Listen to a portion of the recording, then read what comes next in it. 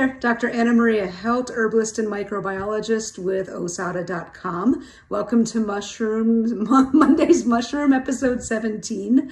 This week I'm going to talk about a mushroom called Suillus kaibabensis, which I just happened to find in town. So mushroom foragers tend to be opportunists. We're not shy about harvesting mushrooms if we find them in the middle of the city.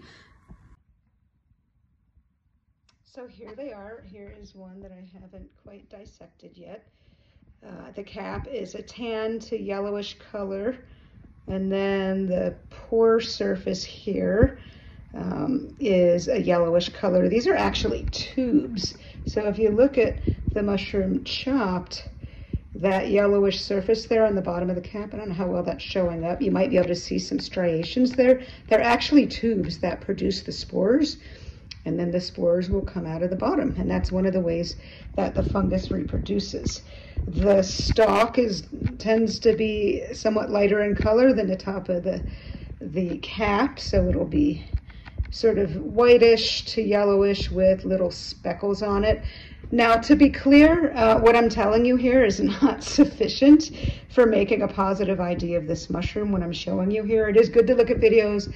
It is good to look at pictures, but you should never harvest a mushroom for eating until you know that mushroom really well and you've spore printed it.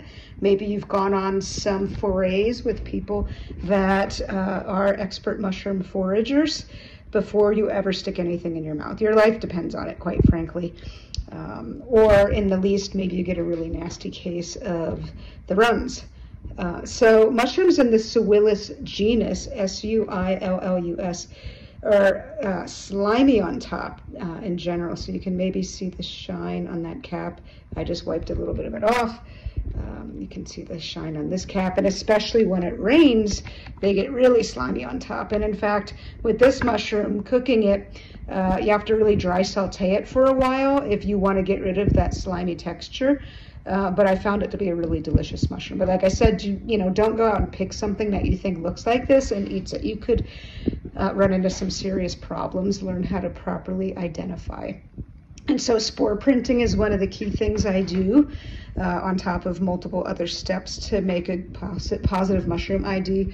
You can't see them right now, but under these two bowls, I have Suillus mushroom caps where I've detached them from the stipe, the stalk here, and I've put them sort of tube side down or pore side down onto some paper. And I'm using white paper here because this species has somewhat brownish spores, so they should show up really nicely on that paper. But it's just a way that I'm further confirming identification of this fungus. You know, I'm using what it looks like. I'm using the lack of staining that I'm seeing after having cut this mushroom up and let it sit out for a little while. I'm using the spore print. I'm using where it was growing, what trees it was growing by. In this case, it's Ponderosa pine. All of these various things to make an ID. I'm also going to be looking, here we go, at the spores under a microscope slide. So and actually at the tubes as well, to look at microstructure. And I'll do that momentarily, and if I actually get a good picture, I will include it in the video. So Suillus kaibabensis, it's named kaibabensis because it was first identified in Kaibab National Forest, so near the north rim of the Grand Canyon.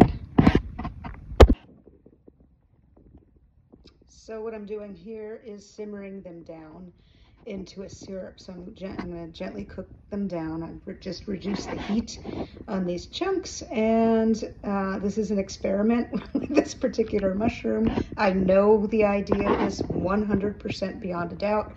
I'm cooking it down. Once I'm done cooking it, I will strain it and collect the water, which will probably be pretty slimy from the mushroom polysaccharides.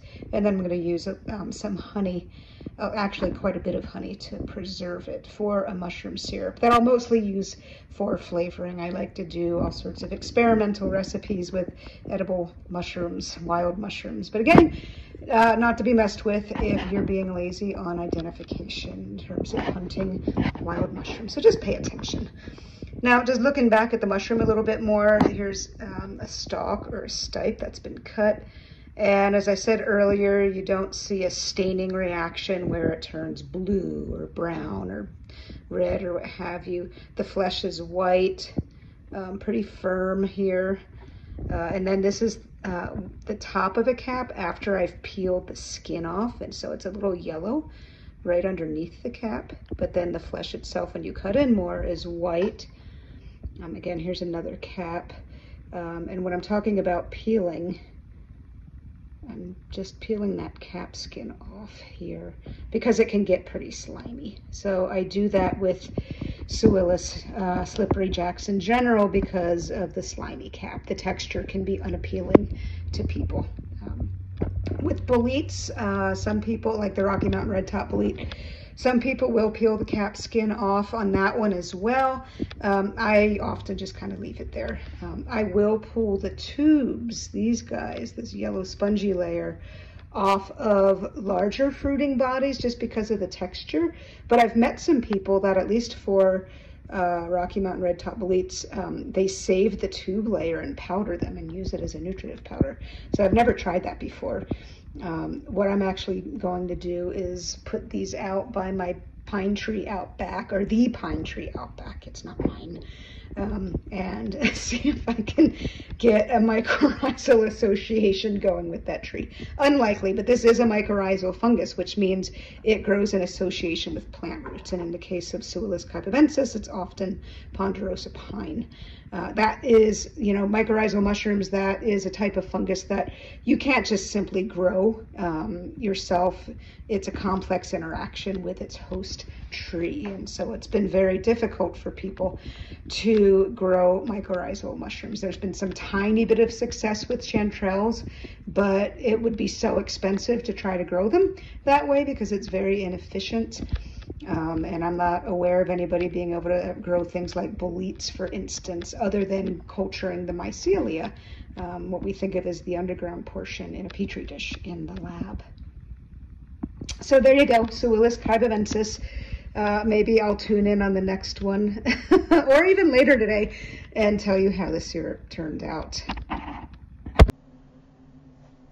So here's the finished mushroom syrup that I was talking about.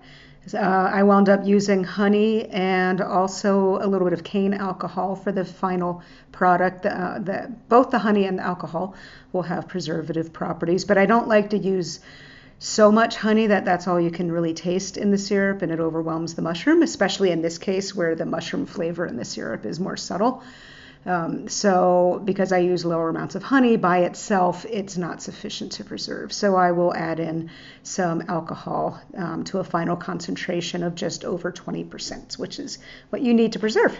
So there's the syrup in a little squirt, a dropper thing there. And then here's the spore print. They worked beautifully. So you can see when there are a whole bunch of spores piled up on each other en masse, you can see the color. And so this is the characteristic cinnamon brown color of Kaibab slippery jack, or Suillus kaibabensis, a very important step in making proper mushroom identification. And if you want to be extra careful, and or if you're a geek, you can even look at the spores under a microscope. So these are some of the spores magnified at 1,000 fold magnification, where you can see their general shape and size and other details of the spores that are characteristic in helping somebody make a positive species identification. So that's it, Kaibab slippery jack. Thanks for watching.